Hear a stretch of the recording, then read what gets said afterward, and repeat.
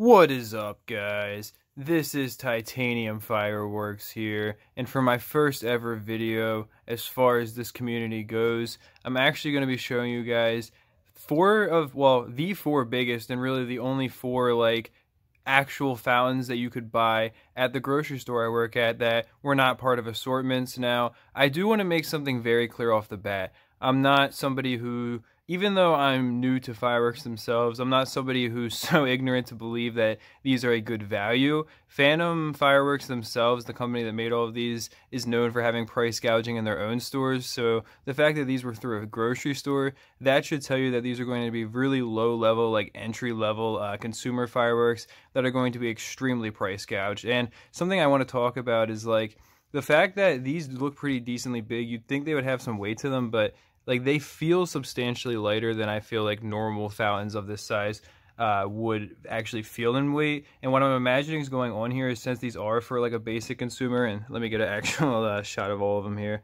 But since they're for a very low level consumer, I think they're expecting people to maybe bump them around their car, maybe with their groceries even. So they're made to have a lot of room, where the actual fountain is probably encased inside of between a lot of room, a lot of space, or maybe even padding. And I'm not exactly sure how that would work, but that's just what I'm imagining is going on and why they look so large. Now, I do have to say, this is substantially actually heavy compared to the other fountains. I mean, I would still expect it to a fountain closer to this size, maybe not to feel as heavy, but feel closer in weight to that. But definitely, I would say I expect that one to actually be somewhat legitimate compared to the others. But as far as the point of this video goes, because it seems probably just me rambling, which, to be fair, that is what it's been thus far, I actually just want to light all these off tonight and really see, if you're just shopping at the grocery store and you happen to see a Phantom Fireworks rack or maybe something of the equivalent,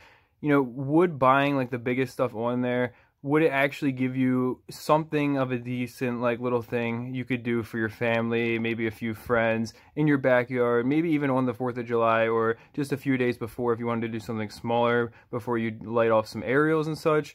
And obviously, I know better value fountains even can be bought at a fireworks store as well, even if aerials are still illegal in the state you live in. I'm not sure if I think fountains might even also be illegal in California. I think that state's extremely strict with them at this point. But as far as mine goes, we actually are kind of going the other direction. A few years ago, a new tax bill actually made the aerials legal here. So I did order it ended up being 23 different cakes. I think most of them are 500 grams. So I'm pretty excited to actually be able to do a few videos with that stuff for the 4th and everything. But it's kind of a way to just get the channel started off. I thought this would be kind of something cool to do for you guys again, and hopefully we can, I guess, call it I bought these so you don't have to, because they did end up being a little bit over $50 together. So again, obviously the value is probably not there for the effects we're going to get, but ultimately we're going to find out, if you just happen to pick up a few fireworks at the grocery store, would it even be worth your time? So I'm just waiting for the rain to clear up. I should be able to go out in an hour or so to actually light all these off for you guys. But I just wanted to show you the real reason why these fountains were feeling so light to me. So obviously the size of it would have you think it's going to be a decent little fountain here. And when you actually take a look inside, you see that you have 4 little tubes encased with your active powder, which obviously these are going to be, I'm assuming, different fountain effects. It's going to start out of here, then it'll come out of, or not start out of here, it'll probably start out of the one that the fuse comes out of. That would make more sense, but you get my point. Each one's going to have different little effects. But what you can see they did was they just wrapped these 4 tubes around a huge center core that's for in a way the majority of the space in this entire setup here, and yet obviously there's no actual active ingredient in there whatsoever. It's just empty space. It's meant to make it so that it basically, the tube looks decently big overall until you actually get to see inside. But this is really what you could probably expect from pretty basic consumer fireworks. I do have to say a couple of them, this one's not too bad, but a couple of them had really short fuses I noticed, which I'm like, that would be kind of annoying, especially for the person who's just going to be, you know, using a lighter to light these up. You know, you could potentially burn your hands on those because the fuses, they do burn pretty hot if you've ever lit up a firework before. So definitely something to consider there. Overall, though, this is what we're working with. Definitely not what you would want in in really any firework, obviously. So what I wanted to kind of do is actually light them off in order of cost and reveal the cost of each one as they go. So this first one for you guys right here was $6.99, and it is called Night Terror, in case you missed it earlier. Let's get the flash off. Wow, it might help to light the fuse a little bit actually.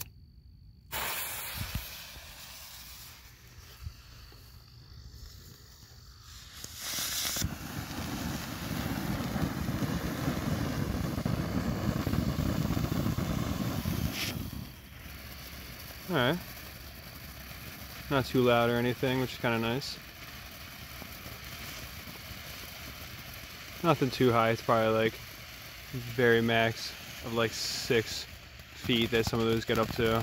I'm like 6'5" myself, and none of them are really, maybe like 7 feet it gets up there, some of the little sparks, but okay, it's cool.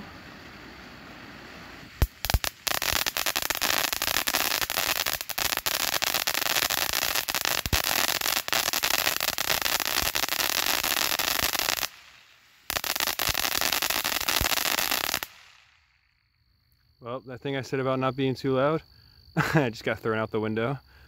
But, I mean, you guys tell me, what do you think?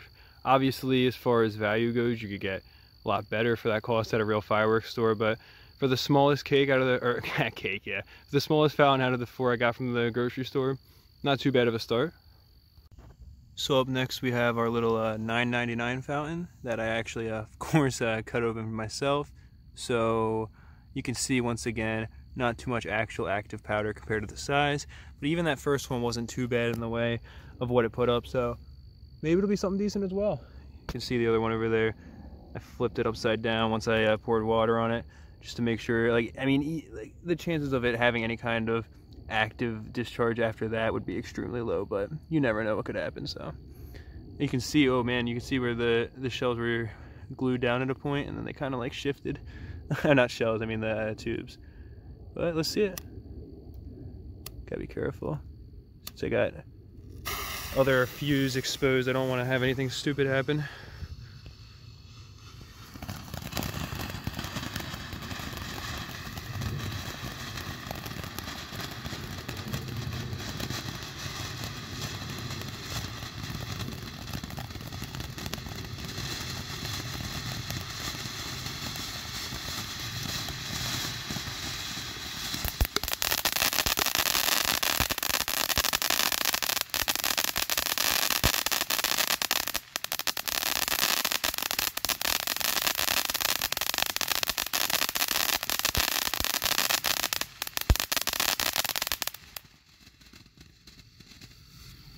Okay, I like that it still keeps going after that, because normally, like cheaper fountains, that's how they finish off.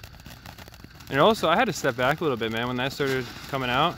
This one definitely is a little bit bigger than the last fountain was, I feel. A little bit more impressive, too. Yeah.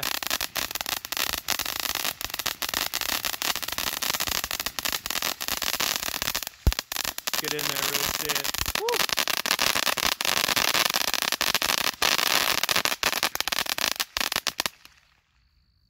All right, not too shabby. Up next we got the Savage fountain here. This was $12.99. Definitely looks like it should be more impressive than the other ones from the size standpoint, but obviously we know after cutting that one open, probably just a couple of little tubes with powder in here, and then this is just completely hollow just for a show. But in any case, it's definitely one of the shorter fuse ones I was talking about too. Let's see how it looks though. Ooh. It's not one to go. There we go. Jesus. All right.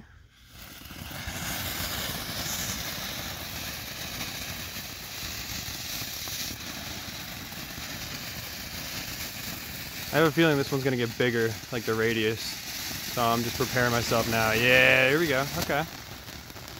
Oh, it goes up a little bit.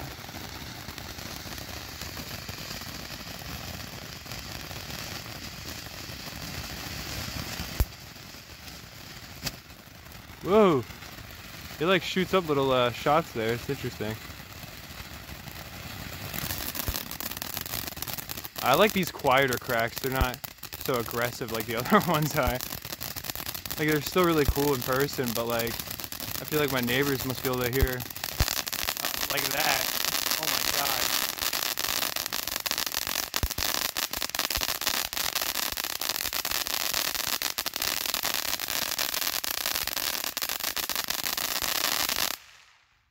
Ooh. A little bit shorter than the second fountain, I feel like. I think it really just blows through what it has in there a little bit faster. Alright though. I mean, honestly, from a value standpoint, I feel like that felt about the same as the one that was $8.99. So, and I feel like they've both been a step up definitely from the first one. That first one was a little bit smaller in terms of the radius and everything that it had on that actual, I guess, fountain. But definitely, I feel like these two felt like they were about the same value, which they're a couple bucks apart, so that could be expected. So the last fountain we got here is a Fire Agent, which a little bit more excited for than the other one, just because from a size standpoint, definitely was more impressive, but also the weight of it felt much more substantial. You can see once again, you got the similar situation going on. I decided to open it up at the last second just so we could have a look. But the same type of situation, this one really has a lot of loose glue where they kind of messed up. I don't really know what's going on with that, but as far as the actual insides go, definitely more impressive tubes, I would say a little bit. I feel like they're a little bit wider. Obviously they're longer because the whole thing's taller, but it is still like that hollow core with just like the tubes, you know, coming through here. Much longer fuse to the tube though, which I like. So without further ado, let's get ye old light and give her a look.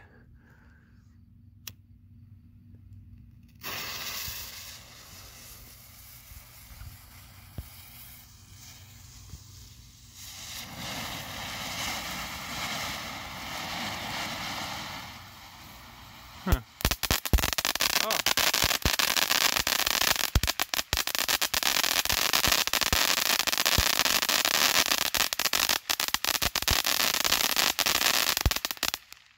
That's just what one tube was packing? Not too bad.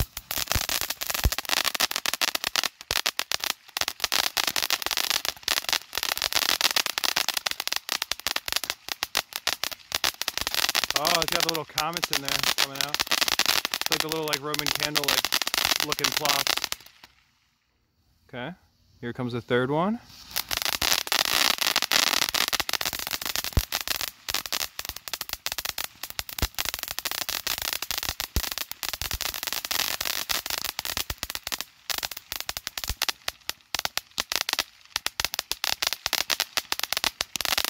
Got some time, let me get it on a different angle too.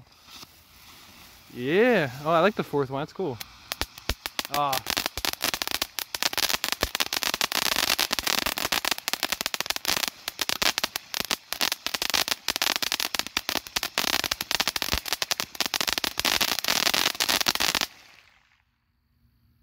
Alright. Definitely felt like that had to have been longer than the other ones by a little bit. Each tube was pretty substantial, the amount of charge it actually gave off, and I definitely feel like that one deceives you a little bit because there's twice where you get like some really nice colors where you might want to like just look a little bit closer because it's like a really small radius, and then it just starts going off.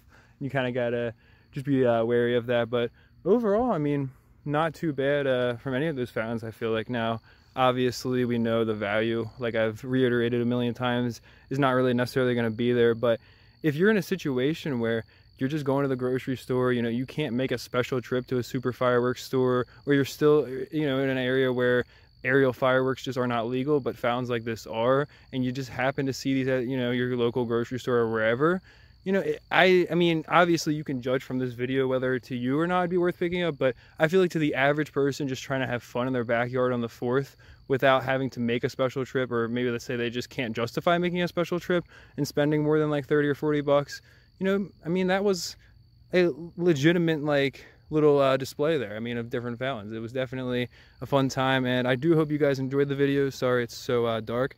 I could certainly stand to turn on the flash. There's the 3 dead cakes over there. This one I didn't really technically kill. I didn't actually pour water on this one. I've just been letting it chill here for a minute, obviously, because I didn't cut anything. But I think we're pretty safe to come up to it at this point. It's not even smoking or anything, which, hey, don't be like me. Don't, you know, anything could always go wrong, but I think at this point we're all right. In any case, though, you can see the way I did it was just on a little flat 10-pound plate, just so we'd have a surface. Grass is super wet, which honestly is kind of nice because you can just put out the cakes by flipping them upside down, even if you didn't have water. But yeah, I mean, grabbing a fountain obviously would be pretty stupid without pouring water on top of it. So maybe don't take that advice. I was about to leave off with saying that, and then I caught myself. Sorry guys, it's a little bit late, I'm a little bit tired, but I do hope you guys enjoyed. And yeah, I guess determine for yourself whether or not you feel like that would be a worthy value, or even, I guess, a worthwhile use of your time buying some fireworks like this. As far as just being at the local grocery store though, I mean, I didn't have super high expectations, so I can't say I was disappointed. You know, I had a good time out here, and I feel like you and your family could too. But obviously, if you're able to make it to a fireworks store or even order them online, that is certainly something that I would recommend doing over this. But with all that being said, that is it for this video. I hope you guys enjoyed it. Peace.